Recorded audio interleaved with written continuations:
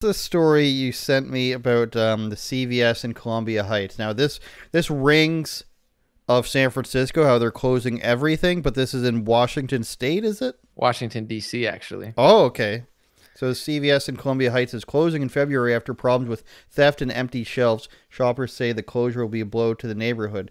So, rampant crime in D.C., which is crazy because it is the nation's capital. And there's a video here of people from the neighborhood, is it? Yeah, I think this was before they closed it down. They kind of like talked about the rampant crime and they were all making excuses for it. So you could see that guy and wokeness. He wrote, scroll up a little bit. He wrote a few months ago, Columbia Heights residents were asked about the rampant shoplifting at their CVS. Residents sided with the looters. CVS just announced it's permanently shutting down. So this is a clip of the news where they were essentially like making excuses for the people looting. Bad to do at the same time. They're probably doing it for a reason. They need those things, but they shouldn't just be going in and clearing the shelves because this isn't sustainable for the store. A lot of folks actually can't afford any of the things in there. I'm not saying that stealing has to be the solution to that, right? However, I don't know, maybe if the city could provide more accessible resources to unhoused or under-income folks that can provide them like hair care, bodily care, hygiene care, etc. That could be an option. I'm stuck. I mean, it's bad to do at the same time. They're probably Okay. So it's like, they both were like, on one hand, like it's bad to steal, but on the other hand, he's like, I'm not saying you should steal, but like, it's kind of justified. And now they're losing the CVS. And I think that this is a huge, I don't even know if I'd say metaphor. It's just like a huge reality of how life works. There's an old saying, I always go back to old sayings because it's funny. No matter how many thousands of years they've been around, it still rings true. Don't bite the hand that feeds you. And it's like, that's supposed to be a metaphor, but literally they're biting the hand that feeds them. And the news is covering it. I was reading some articles and they're like, this is going to be a huge blow to a neighborhood who needs these things. And it's like, you have a pharmacy store that provides groceries in your neighborhood for things that you may or may not need.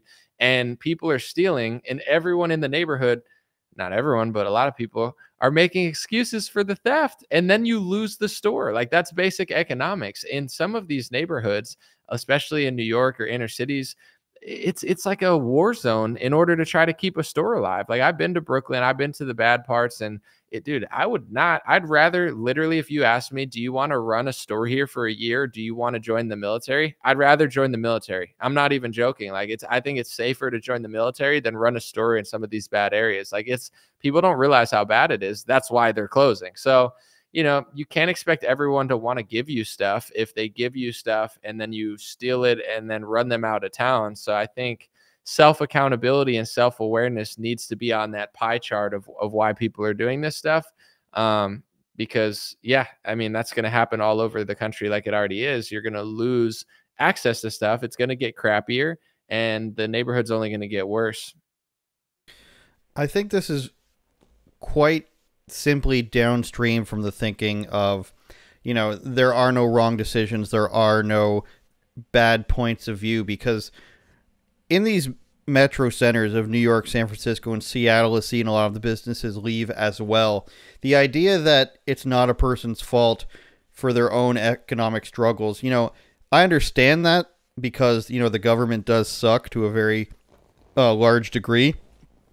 But at some point, you have to say, crime is not good. The decisions people are making are not good. And not everything can be provided for you. A lot of these places, this liberal mindset of, everything is something. There's a program that the government could come up with that would solve this. This doesn't tend to work for most things, and especially in terms of homelessness in California or in Austin, Texas, or, in Toronto, Ontario, Vancouver, British Columbia. These programs have not worked, and pouring money on the gasoline fire that is homelessness simply hasn't worked. And they carry this attitude over with homeless people, and it doesn't work, and they carry it over to illegal immigration.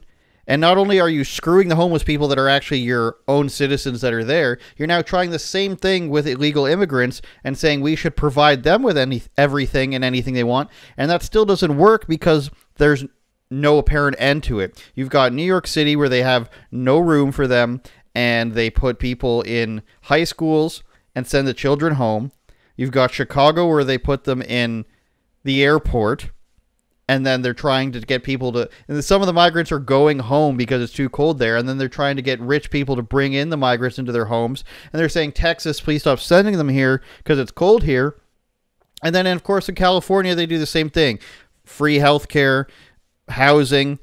In Canada, you get money and housing for an entire family, like an income. They do all these things and they think it's going to put an end to it.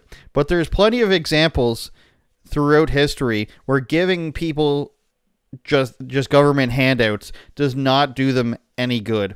And I do have sympathy for people that can't afford things because of how the economy is going. But there's also the idea that, stealing's bad, and if everybody does it, then there's no product for anybody to buy. So should we just have this anarchist society where everyone steals from everyone else and there's no rule of the land at all? I don't know if this is a planned dismantling of societal norms in these cities, but you would think in the nation's capital, they would have a little bit more belief in law, considering that's where laws are made and passed, but they don't seem to. I mean, you go back to the George Floyd Summer of Love in 2020, when they're burning down a church, they're burning down a Secret Service tower, they're trying to breach the White House grounds, and they say all of that's fine, but a store being robbed, an entrepreneur business owner being robbed on the daily, just like in San Francisco where it's up to $950 or whatever. And they say, just like the riots, insurance will cover that, or, it's okay if people steal a little bit because it's sustainable. It's like people go and steal from the self-checkout at Walmart, and like, can you complain if Walmart, puts in a few more security apparatuses to prevent you from stealing? It's like at some point, people in these cities and in these cultures think that it's almost their right to steal from other people because they're the have-nots and the other ones are the haves, if that's the correct way to use that. It's not anyone's right to be able to steal from another person who's worked for it, but that's the whole mentality of, redistribution of wealth and tax the rich. I have yet to hear a person explain logically why a person has a right to these things. I have a friend who's, I would say, upper middle class, and he believes in this vague idea of taxing the rich. And I ask him, what's the justification where you get more of some person's money than somebody else's? And he tells me, well, you need to do it to sustain a society. And I keep asking, where's the justification where you just get inherently you deserve more of a person's money? And I think these are questions that these people in this video need to ask themselves. What is the justification where you just believe that you have the right to steal from somebody?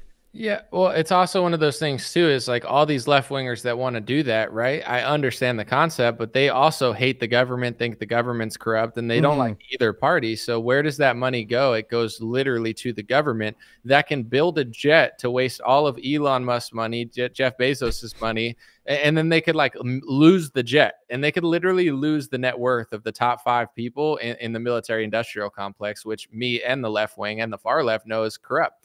On that note, when it comes to DC, where this is happening and where all this stuff is happening, these people are acting like those programs aren't in place. Like they're not in the middle of a MAGA rally. They're in Washington, D.C. You might not know this, Andrew, but I had to look it up to make sure. Joe Biden won Washington, D.C. 93% to 5.4%, Andrew. He's won by almost 90 points. It's so liberal in Washington, D.C., it makes it makes Los Angeles look like Kentucky. Like it's unreal. And that's not even a good example because Kentucky can even go blue. Let's just say Wyoming. I think that's the reddest state. I wouldn't live there if you paid me to live there. I'm disgusted by that city. Not only is it too weird and politically like operative, like everyone seems like operatives there, but it's like not nice. It's homeless. It got crime, and it's way too liberal. Like at least LA is like 60-30 or something. It's not, or 70-30 or 65-35. It's not 94. Like it's unreal. So in all of these places, they're run by liberals. They have more programs than most Republican places. Why are people still stealing? Because it's not over that. In Los Angeles, they build a homeless shelter, and crime and theft and homelessness goes up around the homeless shelter. Why? Because they don't have that mommy, daddy, enforce the rules, be nice, but enforce the rules. They don't enforce rules. So if you say you can do this, that will provide you with hair care, as that guy said, and all these other stuff, But you got to come inside and act right. People go, nah, I'll just take all your stuff, then I'll sleep outside and not act right. But you won't stop me from taking your stuff for free because I don't need to follow your rules if I want to sleep on the street still. So they play these people and they use and abuse these people. And it doesn't work. And in Washington and in, Washington State as well, not just DC and Los Angeles, these are places with programs. Like, do you think that homelessness exists in LA because they have no place where you can go and buy hair care? Like, of course they do. They have more stuff. I think San Francisco, you can like get a needle or something and shoot yourself up with heroin cleanly or whatever. Like the BART station is just filled with like degenerates and like crap all over the place. So their logic is so short-sighted and stupid. Like, they seem like nice people, that guy and the chick. Like, I would love to have a 10-minute conversation with them because I just don't think that they've thought these things.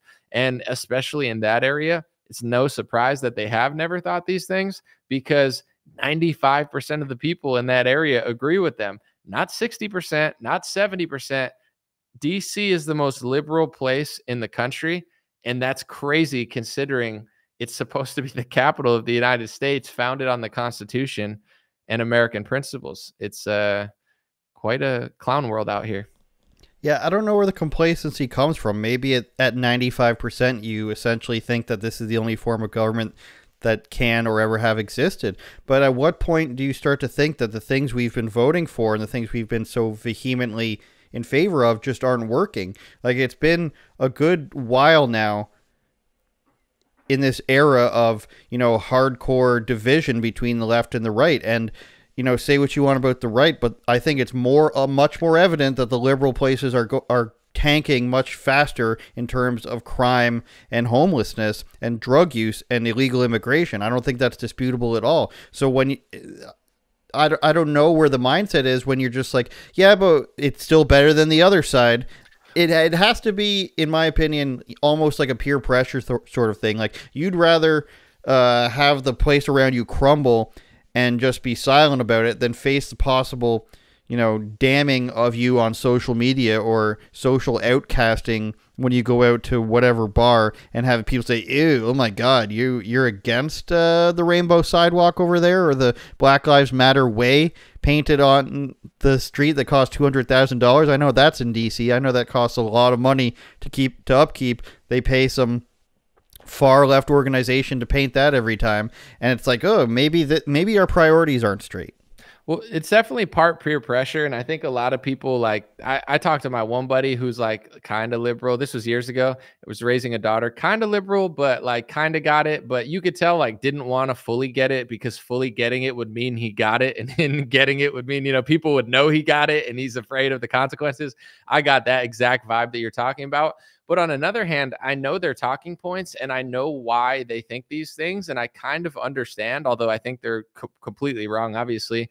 Like, look at the biggest economy in America is California. California has the biggest economy. So when you listen to Gavin Newsom, he'll say, I have a bigger economy than most states. I mean, I'm bigger than most countries. And when you go to like Alabama and a lot of these red states, their economy's small and they have some of the most crime-filled cities. But here's the trick. Of course, those cities are Democrat. And also, of course, those cities, like the demographics of the crime are in a way where you're not allowed to talk about it or else they'll say you're racist. So, it's kind of like hidden within like multiple political problems. And once you realize who the Republican Party is, you realize that they actually do suck and they actually are controlled opposition and they actually are phony. So it's like the left is fueled off their hate of the right's fueled off their hate of the left, and they can't see through the political paradigms where I would say the idea of helping people is noble. But yeah, I agree with you at this point, despite like you can't let your emotion of like hating Trump or hating like Ted Cruz blind your vision of reality where like I actually am very annoyed by Ted Cruz and even Trump a lot of times or most times now. I used to like him more, but that doesn't mean I'm going to be like, oh, that means liberalism is the way to run a city. It's not. They're failing miserably, and it's clear because they can't stop crime. They can't be honest about what's going on, and they just are so weak and pathetic and have a backwards ideology. So I think that's the part that's hard for people to see through. One, it's absolutely peer pressure. Two, it's bad for your business if you go to business there as far as like the Googles, etc. Like people will shun you. But at this point, you would think that like everybody kind of knows, but you know, the right is so annoying and fake that they kind of just tell themselves that like this is the lesser of two evils. And in my view, that's the problem with having two evils is like both sides can justify why it's okay. And, you know, like they'll be like, yeah, this is bad and we need to clean it up. And it's like, will you vote for Republican? No, no, no, no, no, no. You know, like it's like it's like, okay. So yeah, it's going to have to be a Democrat running, pretend to be a Democrat. That's really just conservative. Like that's the only way these people are going to pick it. Do you ever just wake up or sit there and think that how glad you are to not have to play like the game? Like sometimes I think about jobs I used to have, and this was pre what's called my political, you know, awakening. I can't imagine having to be like arguing with people about the pronouns in my email signature, or like not being able to say that like that girl looks a lot like a guy, like stuff like that. You ever just think about how lucky we are to not have to live like that? I think about it. Oh yeah, dude. I mean, I would not have lasted my whole life. Like, I would say my life is a gamble. You know what I'm saying? I rolled the dice and I won so far, I would say, for the most part. So like, I don't know what I would have done outside of that. Dude, I was always getting like fired or yelled at. Like I can't act normal and I can't act right. And it's not that I'm a bad person, but like I can't follow stupid orders. And that, like you said, that was 2014. I was like a bad employee then. What would I be like now, bro? I might be homeless, or you know what I'm saying, on the Maury show. I don't know where I would have been, but I there's no way I could have lasted 2 years at a corporation telling me I had to make pronouns. I would be like, my pronoun is like, you know, so I would just make a joke out of it, and then I'd be on the news for the wrong reasons. You'd definitely be sent to like re-education stuff. The Justin Trudeau Re-Education Center, which I'm sure is coming if he was to somehow be reelected. Can I ask you this real quick? Because he's been there since 2015. It seems like he's been there for 50 years. How long can he be there? Forever? Yes. Technically, there's no term limit for the prime minister. I believe the last election was what, 2021, I think, or 3 years, every 3 years. It's every 4 years, just like normal places. But an election can be called if other parties, you know, basically do a no confidence thing. Like if enough seats, you know, outweigh, if the majority of the people in the House of Commons in the Parliament want to call for an election, they'll do that. But Trudeau obviously doesn't want to do that because he knows he's going to lose this time finally. And the other left-wing party doesn't want to do that because their leader knows that he's probably going to lose because he hasn't made any progress in the last 3 elections. In fact, he's slid backwards, and they don't want to let the Conservatives win. Pardon? The turban guy? Yes, Jagmeet Singh, the rich socialist. Yeah, Jagmeet, my rich Sikh brother. You know, we're not sick out here. We're Sikh. I'm not actually Sikh. I just, you know, I'm trying to fit in. I'm at like a Sikh party. Like, you one of us? I'm like, yeah. Wait, no. Actually, no. Sorry, I was just caught up in the music. But who's gonna win the next election if Justin Trudeau's not gonna win? And what has he won 3 times? And he's gonna lose this time? You think? Yeah. Big Pierre is gonna win. And Pierre Poilievre is the leader of the Conservative Party. And he's got a gigantic lead, and if they get a majority, then they have no excuse to be able to pass anything they want. Here's the deal with them. He looks like a nice Canadian guy. He looks very Canadian. Well, I have a problem with him using he's used multiple stylists that have told him, you know, stop wearing suits and stop wearing glasses, and now you need to, you know, work out and wear makeup. So I can't really respect that. The thing about the Conservative Party in Canada is picture like your biggest set of Republican like blowhards and nerds that would be in like sweater vests and stuff, and they hate jocks, and they think that you know, Twitter's too mean, it's full of hate speech. That's like the Conservative Party of Canada, like the nerdiest, loseriest parts of the Republican Party. And yeah, they'll be better than Trudeau. Gas prices will come down, the housing market will come down, but they're not willing to say the things that need to be said. They're not willing to talk bad about absurd like mass migration. They're not willing to say that, you know, a man cannot be a woman. So it's that sort of stuff. Like the hope, I think, is that they get into office and they can sort of be bullied into doing the right thing, into being men. Because as it stands, they have a projection to have a massive win, and they just don't want to screw that up by being too mean, you know? Right. I'm going to ask you two questions. One, compare him to like an American politician, like as far as like ethically and like mindset wise. Pierre, who's he like? He is like, I don't know, like just anyone who's not who's kind of afraid. He's better than Jeb Bush. He's I don't know, it's hard like because McConnell? Pardon? Like, is he like a Mitch McConnell? Like he does Republican things and conservative things. He's just kind of like a whatever.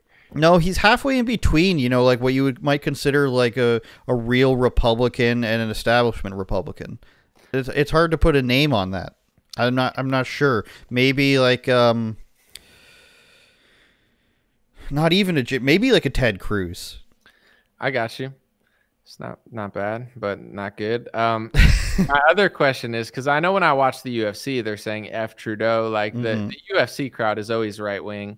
But when it comes to like Canada, do you think because they are supposed to represent the people and that's kind of literally their job, that the people are that way, so they act that way because that is the majority of people? Or do you think a majority of the people are tired of like the safe space nanny culture and the politicians are just afraid to rub people the wrong way? Because it does seem like Canadians are like extraordinarily nice and like, you know, that there's more people that agree with that maybe there. That's something that people, I think, had to come to terms with through Trudeau W #3. Like that, hey, everybody says he's the worst guy in the world, yet he gets reelected again. It's in the same way the U.S. has the swing states. There are certain pockets of Canada that they have to try to win.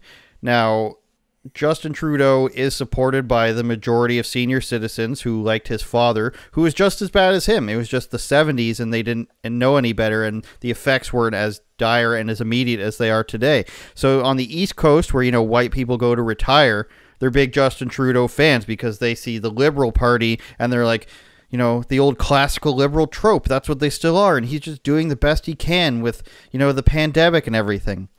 Then you have the Toronto area, the big cities, which are still very liberal. They'll vote for him. And then you've got the offshoots of far left people and Green Party people. Then you've got the Midwest and the countryside that all votes conservative. So it has shifted. You know, people kind of have had enough. After somewhere around 7 to 10 years of a Canadian prime minister, they eventually get voted out. You know, the one before him was conservative and pretty hardcore conservative. Establishment, yes, like he's a big Israel guy. He would be a big Ukraine guy, but still like almost like a George Bush type. He was in for 11 years, and Canada was a more liberal country back then than I think the most conservative people are now. I think back then people weren't paying as much attention to politics. But then you got the French who sort of just do their own thing. So they, in the last couple of elections, have just voted for the French party because they don't really care what happens to the rest of the party. Because they're kind of like they're Scotland. They're a little bit more left-wing, but they care about their culture a lot. And, you know, people do have to come to the reality that there are a lot of people, just like in Democrat-led cities in the U.S., that like this. They care about the alphabet stances, and they care about the rainbow roads. Shout out Mario Kart.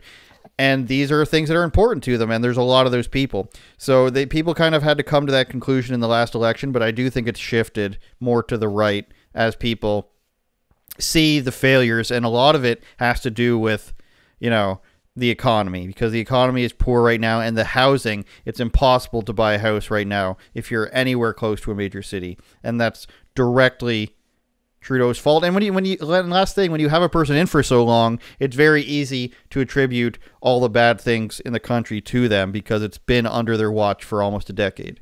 Right. He can't be like, oh, you did it 5 years ago. It's like, yo, you've been there for 15 years or exactly. 10 years. With that, what you're saying is interesting because with America, you know, this is my issue with our politics. And I would assume that your politics are less divisive. I mean, I've watched some of the debates, and although you guys have different views, I think that like people know that these other people exist. Like, I'm sure that maybe I'm wrong, but like conservatives in Canada know that there's way too many liberals in Canada, right? Like they know that they're there, and they might not agree with it. But in America with Trump, like Trump has been the center of the America, and I'm sure Trump is a huge part of Canadian politics too, just like as a vocal point of conservative people. But I feel like what I've seen in circles of republicanism is people like literally think that at this point that everyone's like them. And that's what's making me nervous for the 2024 election. Like, this guy knows everyone's not like the right wingers, like in order to win, I got to play it this way. And I would never cave my values, but there is a way to be likable without caving your values. And I feel like our party kind of does, like, it's becoming very Trump, very Marjorie Taylor Greene, very Carrie Lake, and it's like, that's not popular. It's not. Like, I could talk to someone liberal. There's a chance they hate me and there's nothing I could do about it. But like, I've had decent conversations where if you can like throw them a bone and just like treat them like people and be like, I get what you're saying there. Like, I get the idea of it. I get this and I understand that. But, I think this would be better. That's a lot different than like, screw you, libtard, like, go home, you're stupid. But like that's funny on Twitter, but it doesn't work in an election. So that's what makes me nervous, is I think it seems like this Pierre guy, not to make excuses for some of his establishment stuff, but it seems like he understands the landscape of politics. And it feels like, although of course Trump could beat Biden because it's like they're both old, Biden sucks, and there are a lot of people that disagree with them. This country, like, every city is liberal. You know what I'm saying? Every city's Democrat in America. There's a reason. The people there vote Democrat. Like, they're not us. They're not you. They're not Trump. But everybody in the right, they feel like they don't have to at all tailor their personality and it's not even tailor their personality. Like, just be likable. Be like, have a good personality. Like, they basically just like fundraise and milk their base with like extreme like rhetoric, but they don't act on the rhetoric. And then also they don't get any other people. So it's like the worst of both worlds. They'll push this like crazy, like, minority rhetoric, not do it. And then, kind of turn themselves off to people that probably would agree with them if they communicated it right. So that, like, this country's kind of like scrambled over the last 10 years. People have gone nuts. Is it like that there? Or do you see what I'm saying? Yeah, I see what you're saying. I do think people still think that everyone, hates Trudeau. They thought that before the last two elections because the people they talked to, and the people will say that, but there are just so many people in the big cities, and there's so many ridings around these cities, that people will still vote for it because conservative equals bad, no matter who it is, and especially with young people. In Canada, only for a young person, the media you're getting is U.S. media, your social media, and it's changed a bit in the last few years with some social accounts, but the media you're getting is still the late night talk shows, whatever Snapchat and Instagram are pushing. So you're just like, yeah, I'm pretty much a Democrat, and Justin Trudeau is the closest thing to that. So they still vote for him. The idea in Canada is that you don't need to do really anything, and it should be all right. Up until a couple years ago, you just go to college, you do whatever, and generally there was a job waiting for you on the other side. And like, it didn't really matter if you had conservative opinions or liberal opinions. But now people are seeing that everything runs downhill from the economy. The houses are unaffordable, so you can't move into it. The inflation has gone up so high, your grocery bill's doubled, so you can't save for something else. And now people are finally starting to notice like what causes that. Whereas before, the economy wasn't bad enough for people to actually have to think about their political choices. So all through my life, anybody who's, under 30 was just like, thinking anything that comes out of leftist media is cool. And there's no counterculture to that. And by extension, they basically want to be, a cool Democrat. And that's how most people I know lived their lives up until 2016.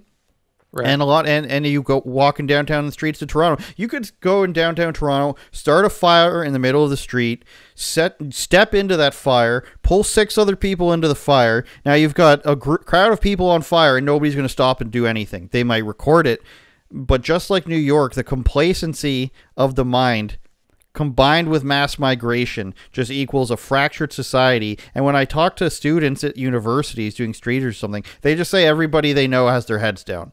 So they're hoping to come to a university to get some sort of community sense. This is what like a dozen people told me on the University of Toronto campus. And they're just like, nobody cares. Nobody cares about anything. There's no clubs. You know, I see people playing ultimate frisbee. That's about it. There's no sense of anything. People don't want to be part of anything. They just want to be on their phone, and their phone tells them, hey, got to be liberal, I guess. Dude, a lot of things I want to say about that. Really, really good points. Like where you're saying, hey, everyone hates Trudeau. Like I saw that the last election. I paid attention to your elections. I gave you guys, you know, my energy.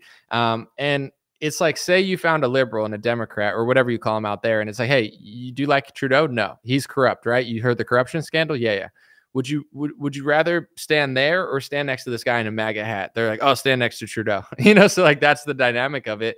And it's the same thing in the cities where it's like, you know, they know that all this crime is happening, but it's just like the idea, they just don't believe that a Republican would fix it. And they just believe that Republicans are so bad that they just don't want to be near them. So they just like, that's their lesser of two evils.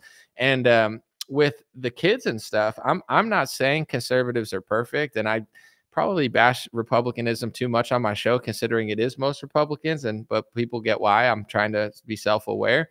The liberal kids, like I think a lot of it does stem from depression. I'm not saying conservative kids are happy and liberal kids are depressed, but like a lot of it is this like beating down on your race, beating down on how you grew up, beating down on your parents, beating down on your ethnicity, beating down on your country. So they're just like depressed. They don't want to organize. They don't want to, you know, be in groups. They don't want to do anything. And I noticed that they're just like sucking the confidence and self-esteem out of these kids and just sucking it out. So a lot of these kids, it's not even like they have opinions because they're just afraid to even have an opinion. You know, I know like I have some family members that are in their 20s and like I'll hang out with their friends and stuff and they're cool and they get it. But like the one of my family members' friends, they lived in San Francisco. They worked for one of these big tech companies, right? And they moved out and I had a conversation with them and it was like they could identify that the DA is crazy. They could identify that there's too much crime, right? They could identify that they needed to get out of there because it was like getting dangerous. But I didn't really ask them. But it's like, would they vote for a Republican? Maybe, but also maybe not. You know, I didn't really get to that point of like, I was wondering, but it's like, that's the sort of thing where you see all these issues, but just culturally, like, a lot of the left-wing isms that they're posting on the kids is like this like soul-sucking mindset. So then it's like, who are you? Like, you know, like what do you like? Like, you know, you pick something that you like that you know is not gonna like freak too many people out, and then you listen to people and surround yourself by people that are just like weak and, you know, beta-ish. So I'm not sure. Like I would guess that depression among liberals, it has to be at least over 50%. Because I think the second, it's kind of like working out, you know, like they say more people who work out are right wing. It's because working out is the ultimate self-care. And it's like the body God gave you, getting it stronger. It doesn't mean everybody like fit is right wing and everybody not fit. That's not what I'm saying. But like they keep making these points because it's like, if you start caring about yourself, it's like when I started caring about myself, I didn't in my early 20s and I hung out with bad people and stupid people. And then once I started taking care of myself, you start weeding out your friends. Like, oh, that's some guy I shouldn't probably hang around. It's the same thing with mentally and politically and stuff. So, you know, a lot of that going on for sure. Yeah, I've never understood the mindset of I hate the government totally sucks. But let's, like, at the same time, who's your government that's doing all these things that you don't like? Like, you know what I'm saying? Like, right. I'm going to keep electing Democrats, and you know, I hate the establishment, but the establishment's actually the one that I'm supporting through all these policies that I'm supposedly so supportive of. It doesn't make any sense. Well, I would say this real quick too. Sorry. It's like, this is why nobody likes the right in America also. Cause like, dude, honestly, the Republican Party pisses me off more than the Democrat Party now, where it's like, they'll say corporations are liberal and woke, and then they do corporate tax cuts. They'll say corporations are terrible, and then they'll make sure like a company is in the hands of liberals, so it's in the hands of the United States. You know, they'll say government's corrupt, and then they'll, like, Trump says he wants to build a new building for the FBI while his supporters are rotting in jail, and then he builds a new branch of government that didn't exist before. So it's like, I think both sides see the stupidity in each other. Like, you talk to a liberal and they'll be like, yeah, but you say corporations are all left-wing and woke, and you keep giving them money and power, and then you hate the government, but you want to give them money. And then you have both of these entities are pretty much just one, like, laughing hysterically at people. If there was common sense and self-reflection among both sides to kind of weave through the government versus corporate, like, thought process, we could have success. But I think 97% of people will not do that, so it'll never, change. Turn it up, Jordan.